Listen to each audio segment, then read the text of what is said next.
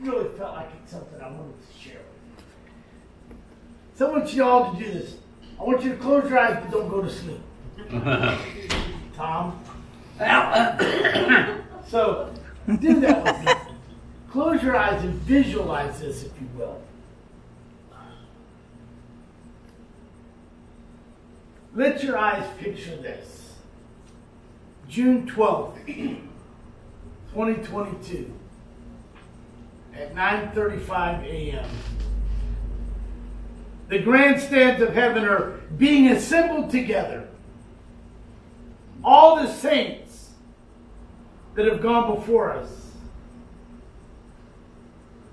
assembling for the next greatest event under heaven. Picture Gabriel positioning himself with a trumpet. And in that grandstand, a white horse, awaiting its rider, the Lord Jesus Christ.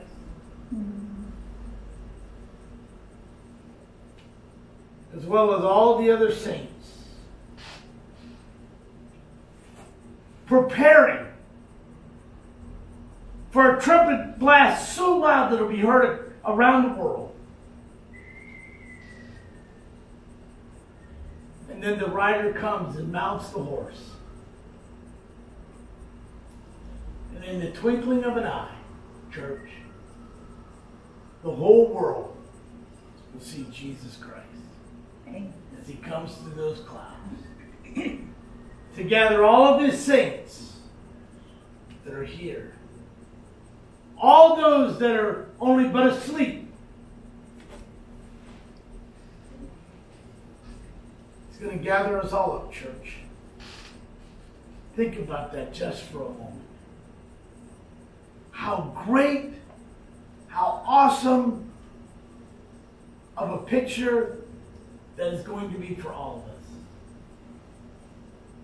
Now open your eyes. The reality is this. The reality, he hasn't come at this very moment. Oh. The reality is, it is happening that way. I believe that the Lord Jesus Christ is getting very ready to call his saints home. But the reality is, church, not everybody is ready. There are many who have walked away from the faith. There are many who have not heard the gospel of Jesus Christ. The reality is, the world is not ready. And why is that? Because we have not helped make it ready. In Psalms chapter 1 and verse 1, I've shared this scripture before. But as I was visualizing that awesomeness of that supernatural vision, I would call it, made me pull over beside the road and just to look at the blueness of the skies as I looked east. And it made me think, blessed is the man that walketh not in the counsel of the ungodly, nor standeth in the way of sinners, nor sitteth in the seat of the scornful. But his delight is in the law of the Lord, and his law doeth he meditate day and night. And he shall be like a tree planted by the rivers of water, that bringeth forth his fruit in his season. His leaf shall not wither, and whatsoever he doeth shall prosper. The ungodly are not so, but are like the chaff which the wind driveth away. Therefore the ungodly shall not stand in the judgment, nor sinners in the congregation of the righteous. For the Lord knoweth the way of the righteous, but the way of the ungodly shall perish. Father, I thank you this morning for your word. Lord, I pray more than ever this morning May it speak diligently. Make it speak truly. Make it become alive in each one of us. May we see the desperate need of the world who needs Jesus. Lord, help us to be that servant that marches forward, proclaiming the gospel of Jesus Christ. And all God's children said, Amen. Amen. You see, who wants to be blessed by God? I'm sure Robert would like to be blessed by God. I'm sure Karen would like to be blessed by God. Dick would like to be blessed by God. Randy would like to be blessed by God. Matter of fact, I would say most affirmatively that there's not one single person in this room that would stand up and say, I don't want to be blessed by God. Yeah, you're right. No. Why? Because being here this morning, we're saying, I have an interest in God. Amen. I have an interest in what the Holy Spirit wants to say to me. I have an interest in what God thinks about what I'm doing. I have an interest in where God is taking me. That means you have an interest in the Lord. It indicates to me that you have an interest in growth. Yes. Wanting to expound upon the Word of God. Wanting to be like Him. You see, the writer here begins this psalm by extolling the joys of being a godly person. One who obeys God and refuses to listen to those who discredit or ridicule Him. I have an issue with that. When people put God down in front of me, I have to stand up for Him. When people tell me God is not real, I say, prove it. We have a very dear friend of ours that we've been praying for, and you've been praying for. Back in November of last year, she was diagnosed with ovarian and bone cancer.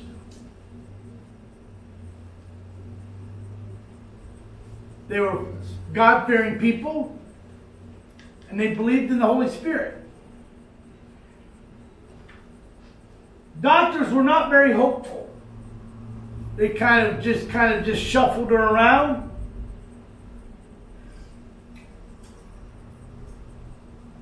And they started her on chemo right away. When Virginia and I saw her over Christmas, her kids were coming to see her, not knowing how much time she had left, because they were not hopeful. She was stage 4, that's what they told her. But she never gave up on the Lord. She trusted God with her whole heart.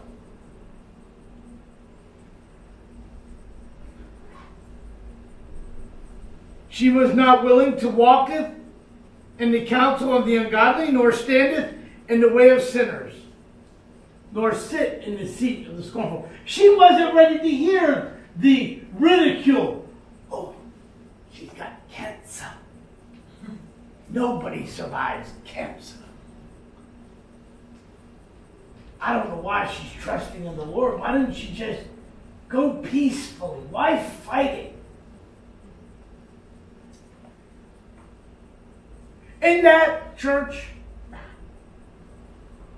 she continued to go to church. She continued to trust God. She continued to pray. She continued to have people pray for her. Fast forward to the last few weeks, or I'd say the last maybe month and a half. She was scheduled to go to the Moffitt Center to have cancer, a hysterectomy.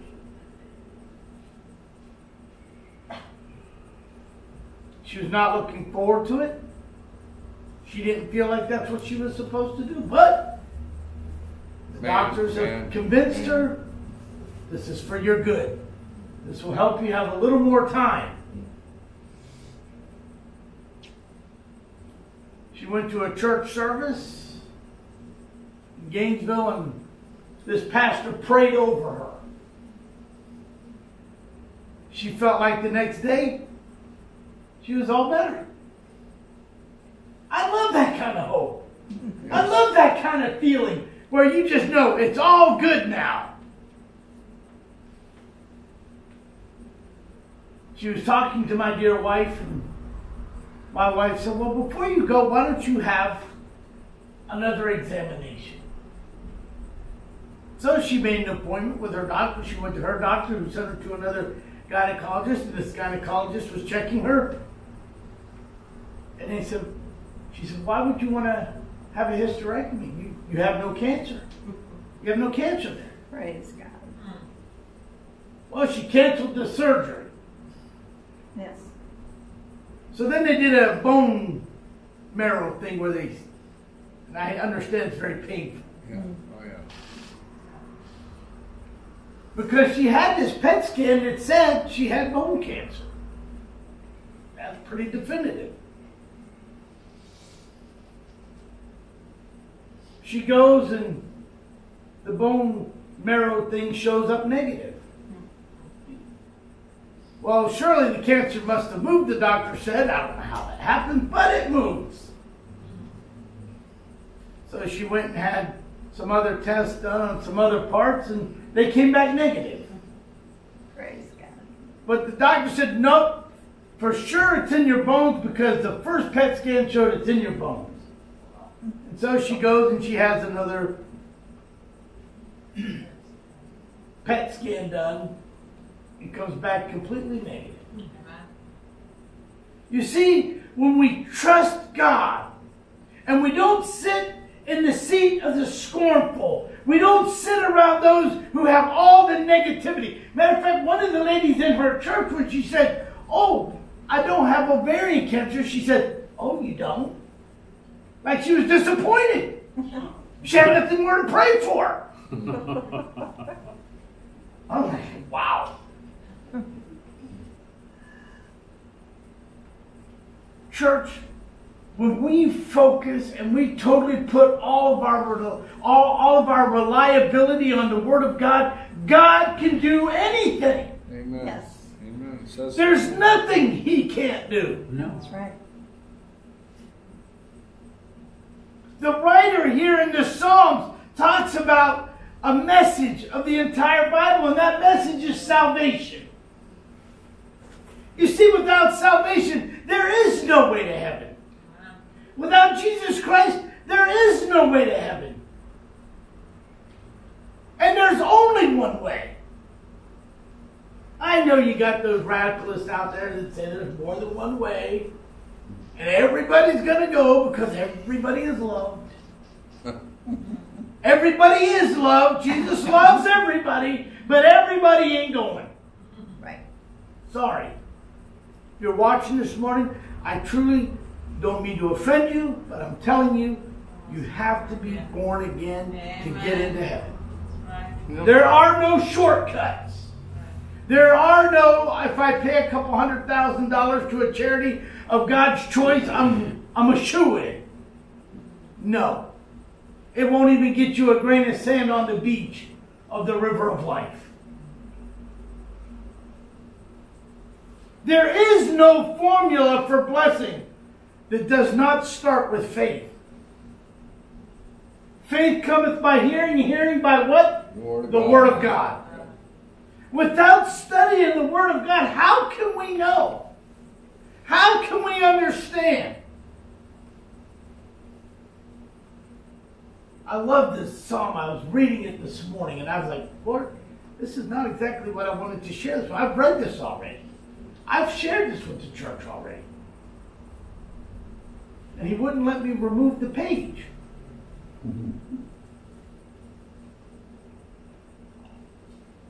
Listen to what that says. Sitting in the seat of the scornful. But his delight is in the law of the Lord. For he what? His law doeth he meditate day and night. How can we know the law of the Lord if we don't study it, if we don't meditate on it? Yep. And listen, I'm not saying the meditation type, you know, the guy that sits with the knees, legs crossed, and arms crossed, going, hubby, hubby, hubby, hubby. I'm not talking about that kind of meditation.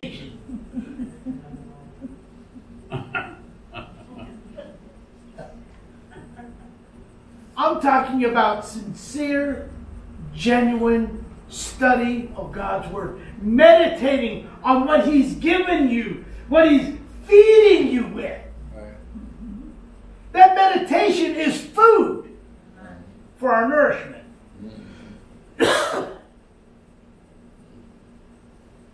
But see, there's a threefold danger, I believe, that he talks about here. And that threefold danger is walking in the counsel of the ungodly. I have found that many ungodly people are ready to give you advice. Oh, yeah. Mm-hmm. Oh, yeah. You know what I'm saying? Roll over and There down. are people who are not godly who can't wait to tell you what's wrong with you. Oh, yeah. But I'm telling you what, I don't listen to that. I wait for God to tell me what's wrong with me. Yeah. And I ask Him to fix it. So often, though, church, so often, the body of Christ concedes or yields to the counsel of the ungodly. How do we do that? We do it through literature. Maybe in the form of advertising. Or maybe in the form of entertainment. There's some form, I'm telling you, church, there are some form of people trying to distract you from what God is wanting you to know. Yep. He's wanting to share with you. He's wanting to show you. But people want to keep getting in the way and muddling up the water so that you're distracted. Standing in the ways of sinners. First you listen, then you live. As the twig is bent. Can somebody give me a drink of water? I'm about to die. But then he says, sitting in the seat of the scornful. Note the progression here. Note the progression of what's taking place here. First he says, listen. Thank you, Gavin. Then adopt the standards. Now make fun of God's standards. That's what the ungodly do. They make fun of the standards of God. How many of you this morning would dare to say, you know, I have people in my life that mock me because I have a relationship with the Lord Jesus Christ? All of us. Oh, yeah, I know. Go get your Bible and drag out that fictitious God that they read in that book. You know, the one that made that big fish and ate that guy. And let's not forget about the one where they threw the guy in the cave with the lions and he still came out all one piece. Oh, let's not forget about the guys we threw in the fire, you know, 10 times hotter. You know, that blade was raging and they came out and didn't even have the smell of smoke on. Now, how could you believe such fairy tales? Yeah. Well, let me ask this. How could you believe in this guy who flies around with a sword and a ship and got this little girl that called Tinkerbell that flies through the sky sprinkling paint? How can you believe that? But yet that's what we want to tell children is real. There's nothing more real than the Word of God. There's nothing more dedicated to the body of Christ than this right here. This is what we should be living by. This should be our standard of living. Yes.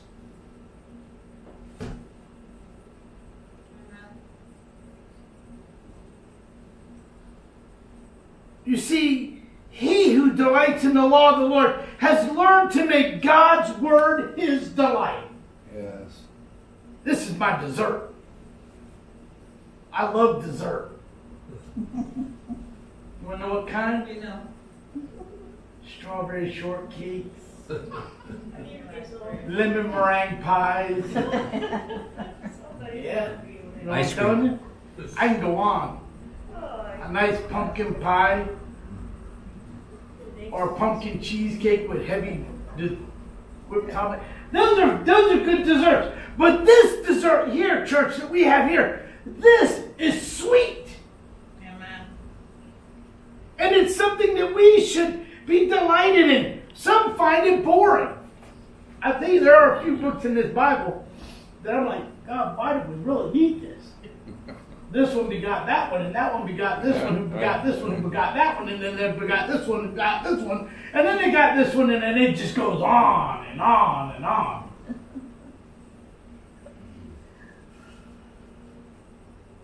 But I find that a blessing. Why? Because I believe everything in the Word of God, from the beginning of Genesis to the end of Revelation, God has put in there for me to know. Yes. Amen. Yes. Amen. It's important. Yes. It's important to see who begot who. That begot that someone else who begot someone else. It's important. Some find it dull. But to him who is a delight, it's delightful. Some say it's fantasy, but to him it's food. Yet to some it's just information. But I find it inspiration. Because when I want to be inspired, all I have to do is open up the Word of God, and I can be inspired. I can have that joy unspeakable and full of glory. Even when it talks about the wars. And it talks about the death of Jesus Christ on the cross. But not many will make God's word their delight. You see, they move against the tide. And to do that, you must decide to become the minority. David's delight, we find in the Psalms in 119 and 16, he says, I will delight myself in his statutes. I will not forget thy word. And in verse 47, he says, I will delight myself in thy commandments, which I have loved. And in verse 77, he says, let thy tender mercies come unto me, that I may live. For the law is my delight. Is the law of God your delight? Do you know what the law is? When you begin to study God's Word, those first 5 books of the Bible are the law. Yeah. When you begin to study those, you'll begin to understand what the law is. You'll begin to understand why it is so delightful to pick up the Word of God and begin to read it every single day. Meditating on it day and night.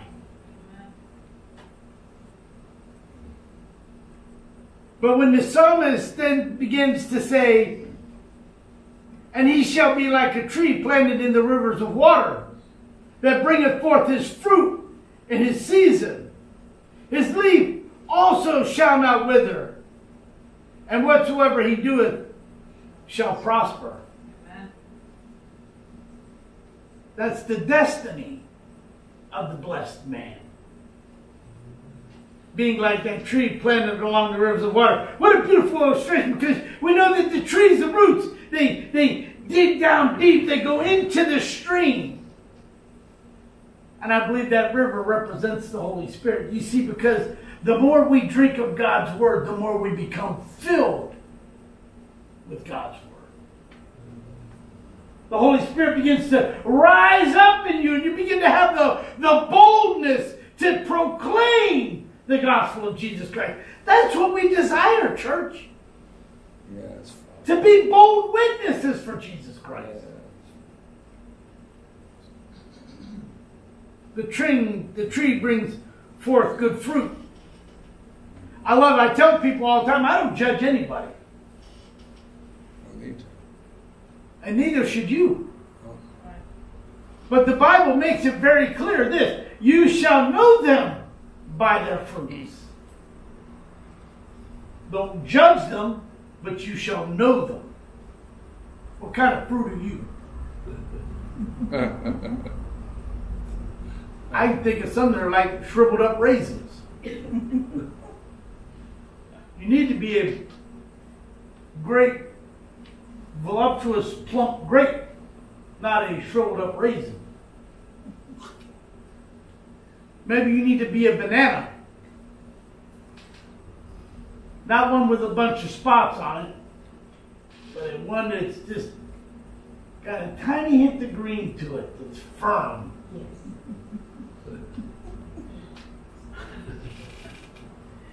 Some of you are pineapples. Some of you are hard, ready, stern fruit, but some of you have gotten soft. And I'm not a pineapple eater. I don't eat pineapple upside down cakes. I don't eat pineapple nothing. Why? Because I'm just not a pineapple person. I just don't like the texture. Kind of like God's Word.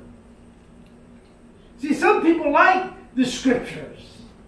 They like all the blessings and all the glory and all the pomp and circumstance that comes into their life. But they don't like it when all of a sudden they see the part where they stumble. They get a bruise. They get hurt. I had a very fulfilling week this week. I started my Monday off. My daughter, she come over to our house and she kind of tried to clean the floor up for us, and she thought she'd do something really nice, and she sprayed some Lysol. You know, Lysol kills germs and everything else. But you can't spray it on a fake floor. Oh boy. It's like ice. Oh no. Oh no. And here comes Dad. Poof! Bam. On my knees 2 times its size today. It still has not recovered. Sorry to hear that.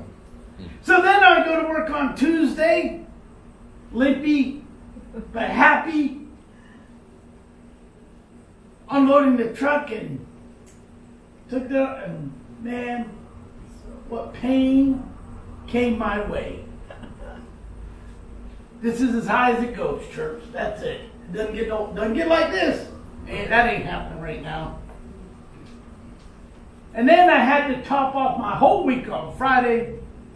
I was stacking some metal cans with paint in them, and I smashed my finger.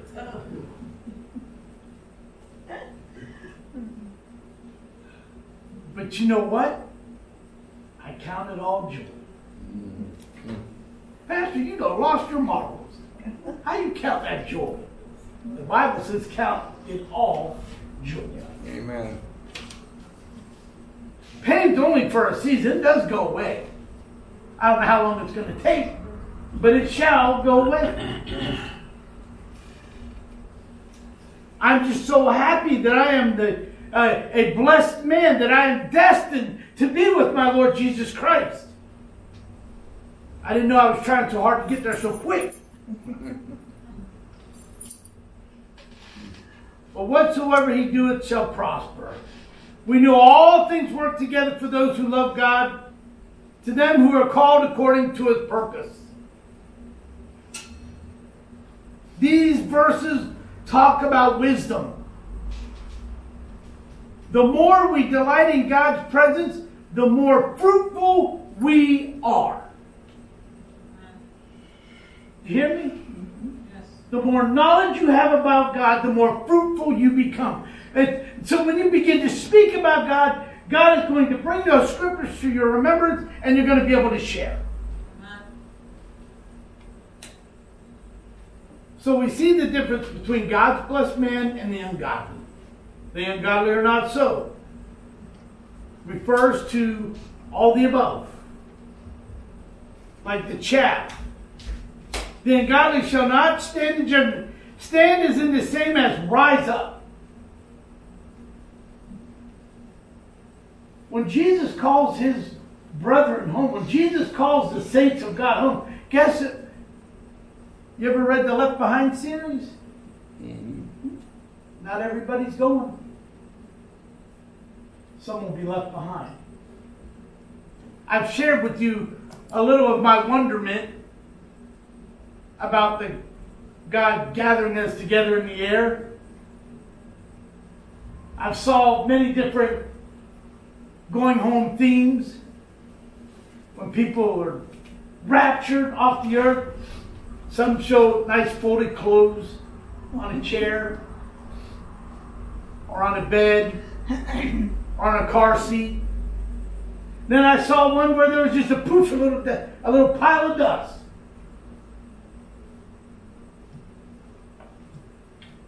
But I think the most real one I saw, it just showed the clothes in a pile, a muddled pile. They were taken right out of their clothes. Shoes left there on the floor with socks inside kind of wrinkled down. That I can picture. I mean, you think Jesus wants to fold up all of our laundry? You think he wants to clean up a pile of dust? You see, Jesus has great things in store for the body of Christ. Great things in store. For the Lord knoweth the way of the righteous, but the way of the ungodly shall perish.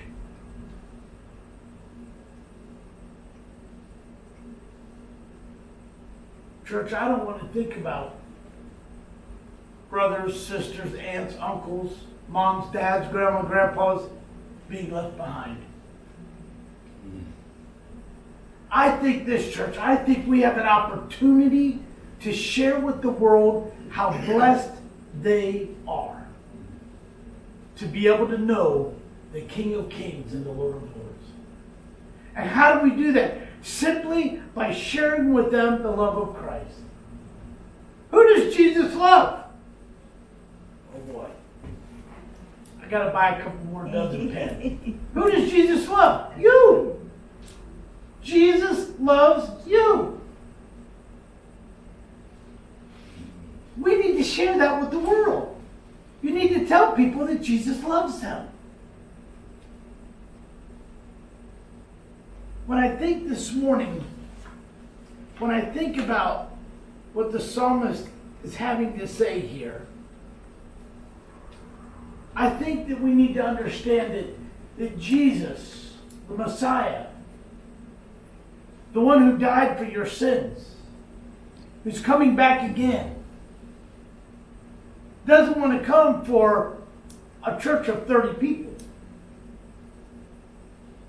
How about a church of 30 people? Let's say Dr. Donnelly's church, maybe a church of 70 people or whatever. And Jesus is not looking to come back for 100 people. We have a serious work at hand. And that's to share with the world that Jesus loves them. Yeah. And that he is, in fact, coming back for them again. Yeah. Faith cometh by hearing, and hearing by the word of God. If we don't express to them the word of God, how will they know? I'm going to tell you what, you can't expect to hear it on TV. It's not going to happen. It's not going to happen on primetime TV on CBS, NBC, or ABC. It's not going to happen. They got more entertaining things on those shows that they would rather you see that would distort your eye vision. Somebody sent me a text the other day. If you've ever watched The Muppet Show, they had these two old guys that sat up in the booth. And the one guy looked at the other guy and said, share Jesus around school. They won't even let him in school. And that's true. Mm-hmm. We don't share Jesus in our society because we've kicked Jesus out of our society. Yeah. Yes. We're trying to remove him more and more every day. Yeah. Mm-hmm. Church, we have a work to do. Mm-hmm. We have a work to do. Mm-hmm. But his delight is in the law of the Lord. And in his law doeth he meditate day and night. Father, I thank you for your word. I thank you, Lord God, that you want us to meditate on your word day and night. That you have called us to be followers. You have called us to be doers. Lord, help our lips to be silent no more. Help us to proclaim the gospel of Jesus Christ to a whole world. To a world that is lost and hurting. And we'll give you the praise, and the glory, and the honor for it in Jesus' name. Amen. Amen.